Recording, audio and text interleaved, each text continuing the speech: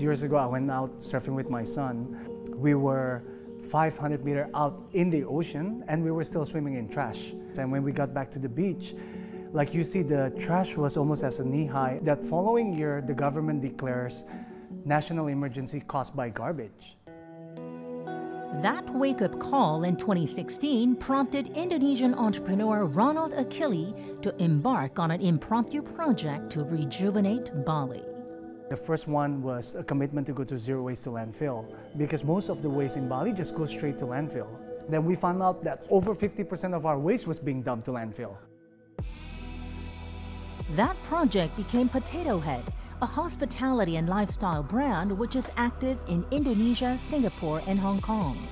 Its Bali hotel and resort became the first carbon-neutral hospitality company in the region to be certified by the United Nations. Just 3% of its waste goes into landfill, while the remaining 97% is recycled or reused mostly within its premises for a wide array of structures and installations, products, and hotel amenities. We've built relationship with amazing designers, architects, chefs, musicians. If you can grow something, build something using more bioorganic materials, that will be a better option. It's part of a global rethink of how we construct buildings. Imagine you build a whole hospital. Aluminium, recycled polypropylene, recycled polyethylene. This is a panel, all aluminium with a honeycomb inside, with antibacterial coating, and then you click. Now, this section here is completely airtight, so you can build negative pressure and positive pressure room. Using the industry's first interlocking systems that require no gluing, drilling, or hammering, innovative solutions and engineering breakthroughs are transforming trash into the world's first medical-grade hospital ward. And even earthquake and typhoon-resistant pavilions using 1.5 million discarded plastic bottles. The use of local trash as the key material for building projects offers not only a cost reduction, but also self-reliance, a huge benefit in times of supply chain disruptions as today.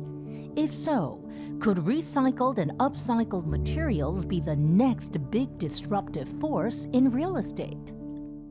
Do you think the same discarded materials can be applied to, for example, 30-story skyscrapers and beyond? We have already made a 12-story with trash, 14 stories with trash, 4-story with trash. Recently, we built one whole floor of COVID center in Taipei, all made from trash. What is preventing the construction industry, the building industry, from adopting, embracing some of the discarded materials into their supply chain? All concrete, all steel, they're already reusing that. There's a huge percentage. Another thing is why construction is not adopting these, what we call surface-based post-consumer waste. We are used to thinking of take up new material. The biggest bottleneck is how do you change the mindset, especially of the owners and the investors. While it may take time for the stakeholders to fully embrace upcycling, the concept is far from new. The big aha moment for you came about 20 years ago. You saw that there was some Roman engineering know-how by using amphora, broken amphora, and they used trash as building material. For me, that's the eureka moment. And one of my favorite buildings is Pantheon. All that decorative tiles and the marble, all mainly made from waste, which is amphora. And that has a compressive strength to hold up 2,000-year-old dome that we still admire as an engineering marvel. This is what the current city, we should be learning from the ancients. Operational energy needs for powering, heating, and cooling make buildings responsible for nearly 40% of carbon emissions. Buildings also make up 50% of extracted materials.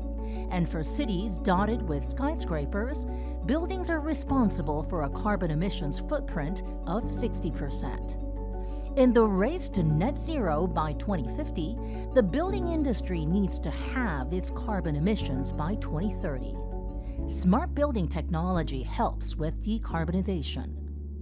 Hey, Toby. Hey, look, we've installed Eva as a building assistant powered by UIB. She'd be very happy to assist you. Hi, Mal.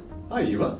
I can answer any questions. Eva looks real, but is a computer-generated avatar in development. What's the Wi-Fi password?